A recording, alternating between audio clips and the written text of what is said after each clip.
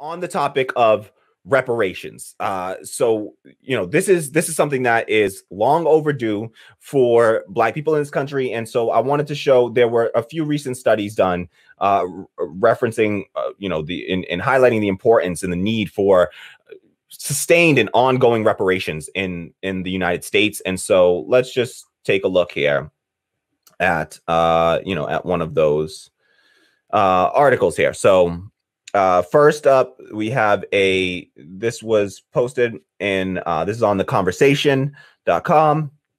And there was a study done by two professors. And the title of this is "Slave-Built Infrastructure Still Creates Wealth in U.S., Suggesting Reparations Should Cover Past Harms and Current Value of Slavery." And this was published on February 5th. And this was, this was published. The study was done by two professors, Joshua F.J. Inwood, Associate Professor of Geography, and a Senior Research Associate in the Rock Ethics Institute at Penn State, as well as Anna Livia Brand, Assistant Professor, University of California, Berkeley. And if it helps you, these are two white people. So if that helps you, see them as more credible than Black people talking about this, then, there you have that. All right. So I just want to read a few quick bits of this. And of course, as always, links to all of our resources and references are in the description box below. So if you need to see it, follow up. And I highly recommend everyone should read this full article. We don't have time to read through the full article today, but everyone should absolutely read through this for the details on this. But I'll just read a little bit from it. It says, American cities from Atlanta to New York City still use buildings, roads, ports, and rail lines built by enslaved people. The fact that century-old relics of slavery still support the economy of the United States suggests that reparations for slavery would need to go beyond government payments to the ancestors of enslaved people to account for profit-generating slave-built infrastructure. Debates about compensating Black Americans for slavery began soon after the Civil War in the 1860s with promises of, quote, 40 acres and a mule. A national conversation about reparations has reignited in recent decades. The definition of reparations varies, but most advocates envision it as a two-part reckoning that acknowledges the role slavery played in building the country and directs resources to the communities impacted by slavery. They're just explaining how they did the study. They say through our geographic and urban planning scholarship, we document the contemporary infrastructure created by enslaved Black workers. Our study of what we call the, quote, landscape of race shows how the globally dominant economy of the United States traces directly back to slavery. All right. And then in this article, they go through, they talk about the railroads that still exist, how it's still generating wealth to this day, these railroads that were built on slave labor. So they give multiple examples of companies that have profited off of these railroads. For one that will ring a bell to folks likely that watch this channel is one of them was Lehman, Durr and Company they received, so examining court affidavits and city records located in the Montgomery City Archive, we learned the Montgomery Eufaula Railroad Company received $1.8 million in loans from Lehman, Durr and Company. The main backers of Lehman, Durr and Company went on to found Lehman Brothers Bank, one of Wall Street's largest investment banks, until it collapsed in 2008 in the U.S. financial crisis, where, of course, it wiped out tons of Black wealth, okay, and Black home ownership, all right, when Lehman Brothers collapsed, all right? So you can just see how it traces back, all right? I just want to read one more excerpt from this, and in the section they title Rethinking Reparations, they say, Savannah, Atlanta, and Montgomery all show how, far from being an artifact of history, as some critics of reparations suggest, slavery has a tangible presence in the American economy. And not just in the South. Wall Street in New York City is associated with the trading of stocks. But in the 18th century, enslaved people were bought and sold there.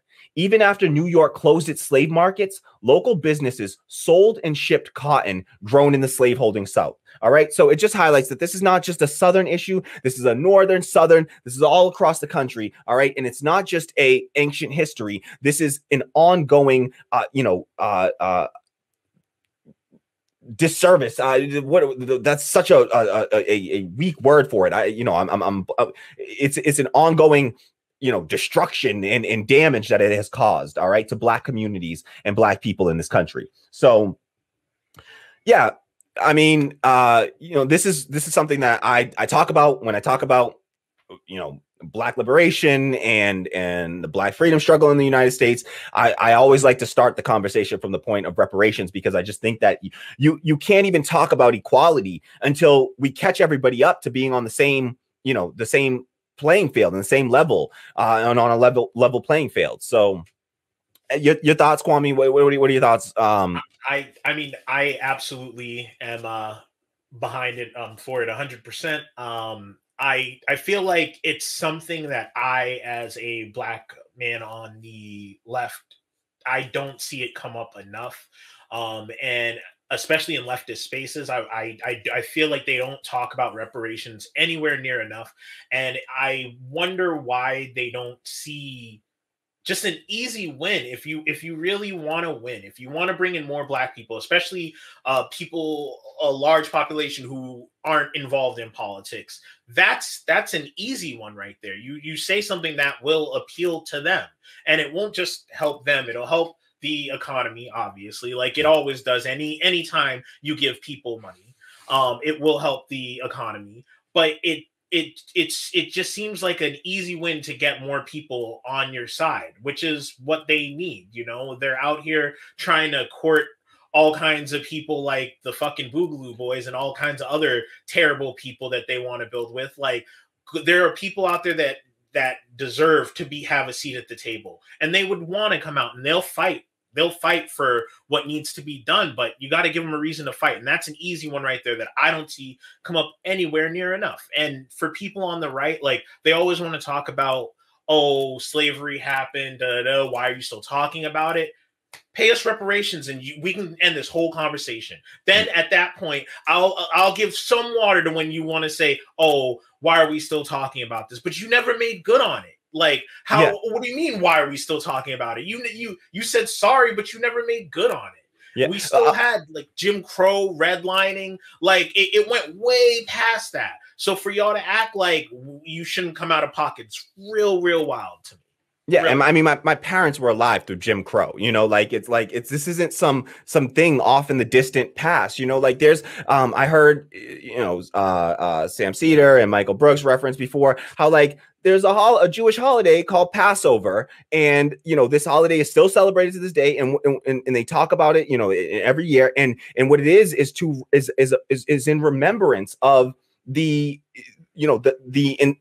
their people being enslaved thousands of years ago, and they still, hold it in memory and commemorate that, annually. And so it's absolutely absurd to tell Black people to forget about slavery. That just happened, is literally within our lifetimes. This is recent history, and not just slavery, but the ripple effects of slavery, like Jim Crow and new Jim Crow, with mass incarceration, police brutality. We see it.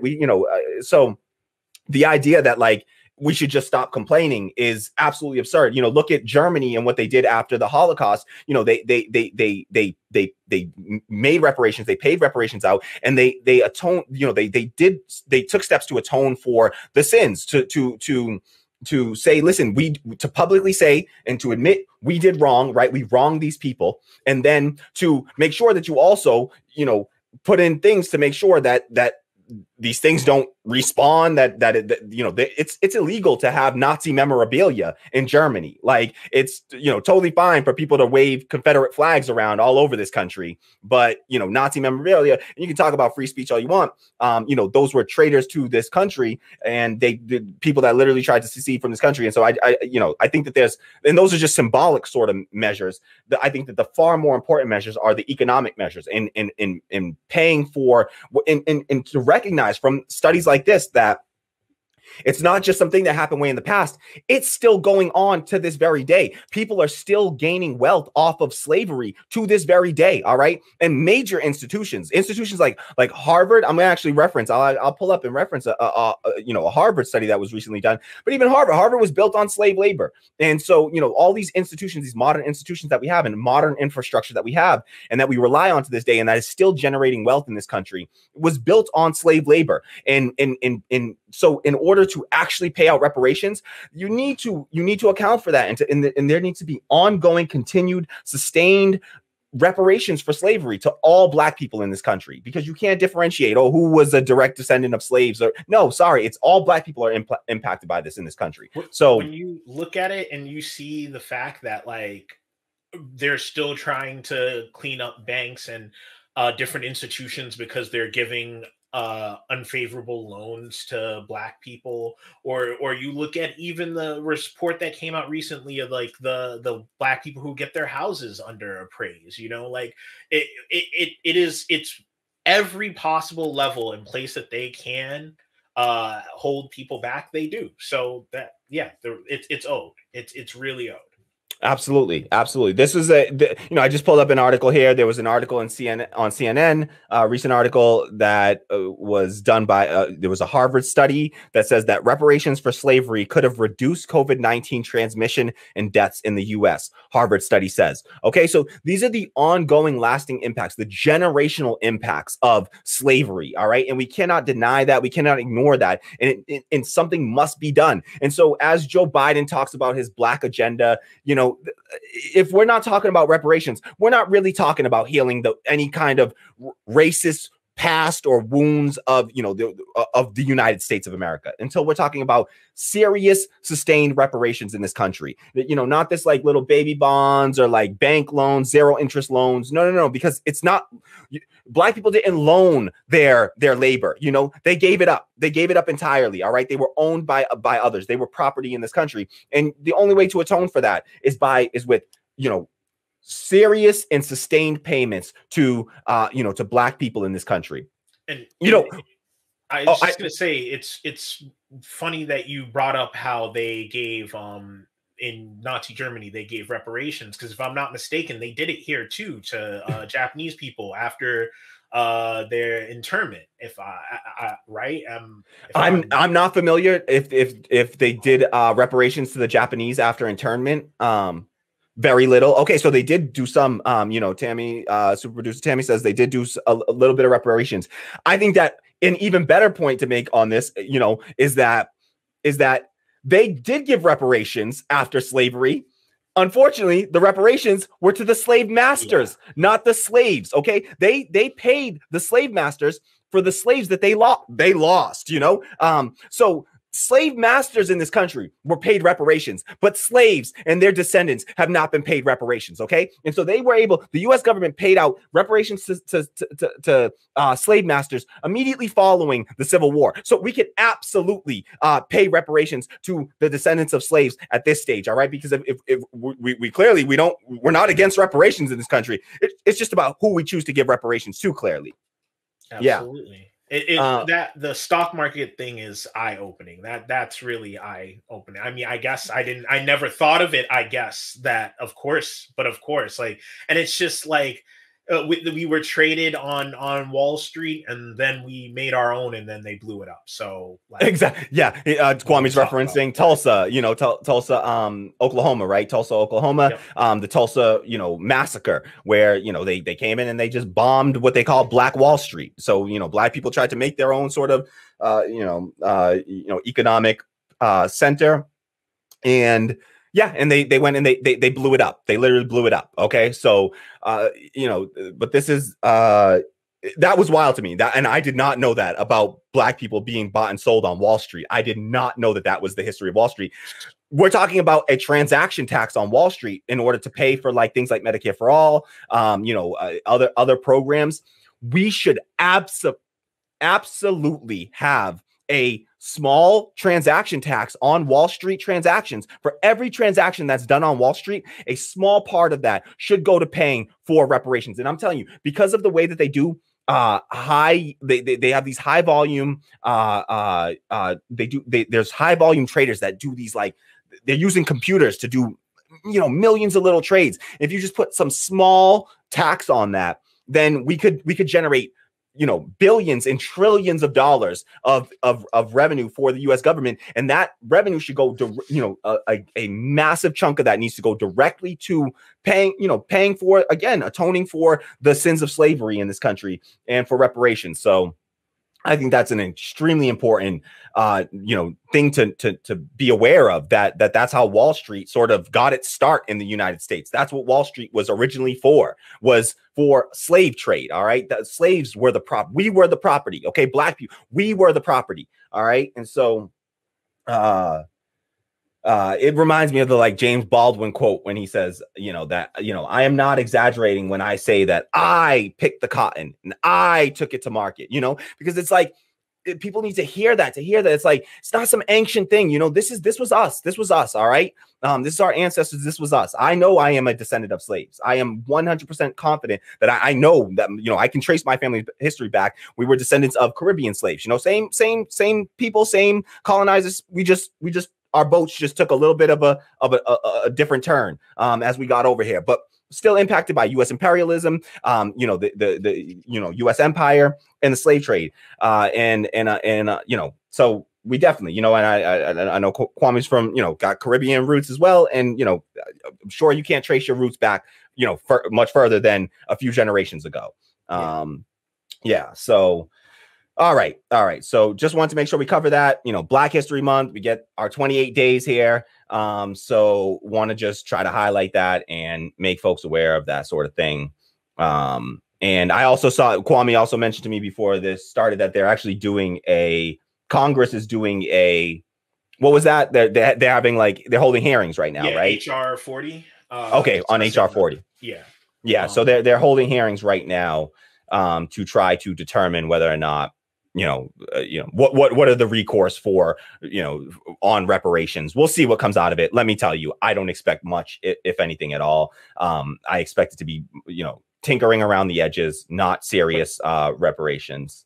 That CNN article, man, that it could have saved lives, you know, possibly. That I mean, when you look at how Black people were more impacted by COVID-19, like, it, of course, it makes sense that if their situation was different, they probably wouldn't be dying like that.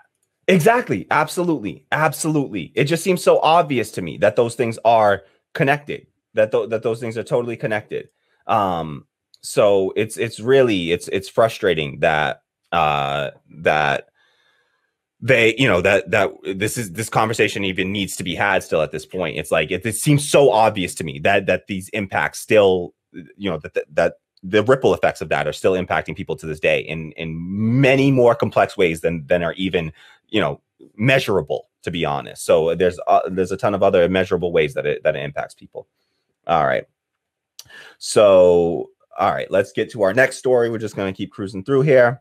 Yeah, and just to clarify, the Civil Liberties Act of 1988 granted reparations to Japanese Americans who had been interned by the U.S. government during World War II. All right. In 1988, a payment of $20,000, equivalent to $43,000 in 2019, was compensated to each former internee who was still alive when the act was passed. Wow. Yeah.